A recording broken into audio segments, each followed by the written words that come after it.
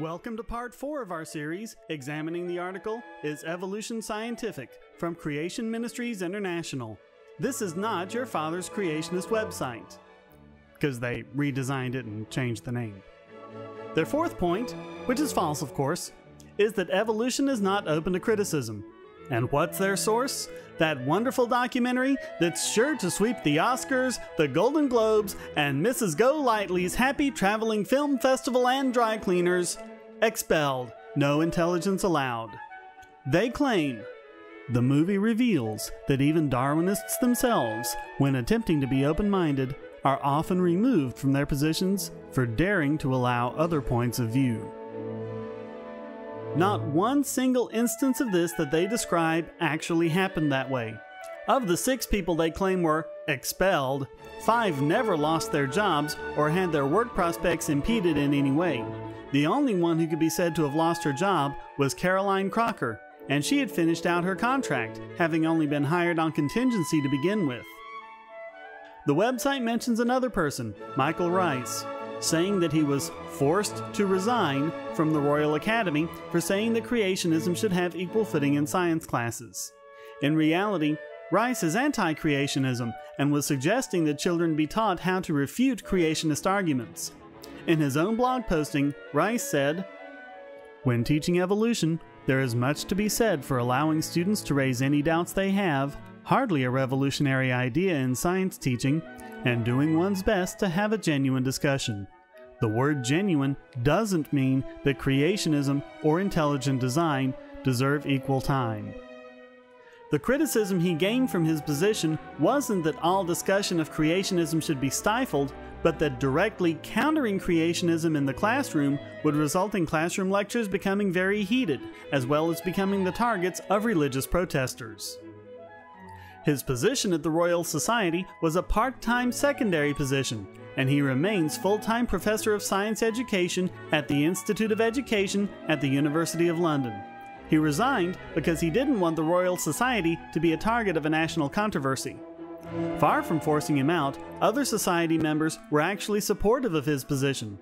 Robert Winston said, "This individual was arguing that we should engage with and address public misconceptions about science, something that the Royal Society should applaud."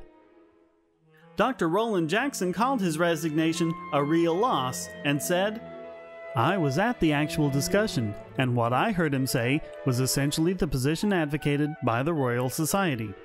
If anyone could be said to have forced Rice to resign, it's the creationists who attempted to claim him as one of theirs. The truth is, scientists are very accepting both of criticism and of unorthodox ideas, when they're supported by evidence, that is.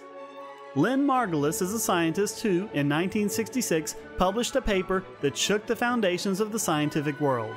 It was called The Origin of Mitosing Eukaryotic Cells, and said that the mitochondria, which house the non-nuclear DNA in eukaryotic organisms such as plants, animals, and fungi, as well as some single-celled organisms such as the amoeba, didn't evolve through mutation and natural selection as evolution predicts, but were the result of bacterial invaders which merged with the cells way back when they were first formed. This new theory, dubbed endosymbiotic theory, faced rejection from her peers and from scientific publications. Margulis wasn't deterred. She put the work into formulating a proper theory and testing it as well as she could, publishing her findings in her 1970 book, Origin of Eukaryotic Cells. The theory got a boost in the early 1980s, when the DNA structure of mitochondria and chloroplasts was finally able to be analyzed. As more scientists tested her theory, acceptance grew. Margulis was elected into the National Academy of Science and was even praised by Richard Dawkins in 1995, who called her theory one of the great achievements of 20th century evolutionary biology. Today, her theory is taught in textbooks. Scientists welcome criticism and even accept alternative views when they follow the proper process, as Margulis did. But the creationists and intelligent design advocates do not follow this procedure. They keep attempting to circumvent every scientific procedure and get their ideas put directly into textbooks and taught in classrooms as an alternative. They don't do any of the work, and they want their idea on equal footing. That's why they have to claim that scientists do not allow criticism of evolution, but that's just false. If that had been the case, the latest breakthrough in our understanding of the development of life would have never taken place. It's called evolutionary developmental biology, also known as Evo-Devo. Deviating from the older and more established theory of synthesis, which combined Darwin's natural selection with Mendel's theory of heritable traits, that the structures of genes are how novel features are produced, Evo-Devo takes the developmental context into consideration.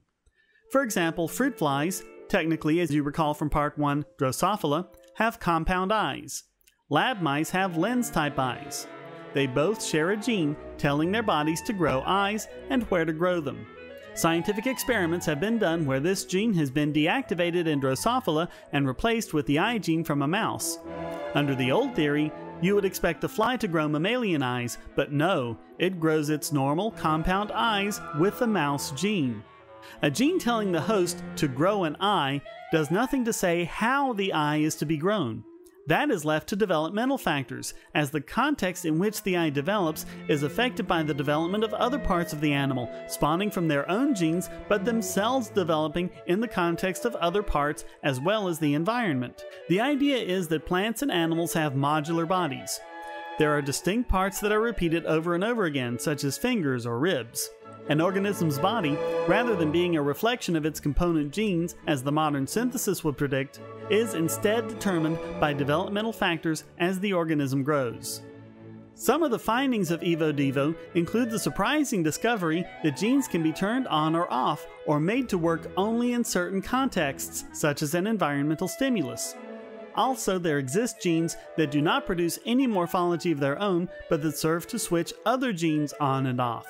Perhaps most surprising is the incredible similarity in the genomes of wildly diverse organisms such as humans and Drosophila. These organisms share most of their genes, differing mainly in which genes are turned on or off and when. For example, both humans and Drosophila use the same genes for embryogenesis. The only difference is in how the genes are regulated. It is important here to understand the difference between genotype and phenotype. The genotype is the actual genes themselves. The phenotype is the morphology that results from the genotype being expressed in context with the immediate environment. One more note before we continue. Embryology is used extensively in Evo-Devo, and much great research has been done into how the genes express themselves as an embryo develops. Creationists attempt to discredit this by pointing to the fraudulent work of Ernst von Haeckel. This claim will be covered in Part 5. The main point here is that Evo-Devo represents a great departure from modern synthesis theory. If what the creationists say were in any way true, Evo-Devo would never have been allowed to take center stage or even hang around behind the curtain. But because science is open to criticism, and evolution is no exception, these and other discoveries have been able to propel our understanding of biology and the development of life forward, with many more such amazing discoveries doubtless to come. Is evolution open to criticism? Check. In Part 5, we'll look at their criticism of the accuracy of the information demonstrating evolution.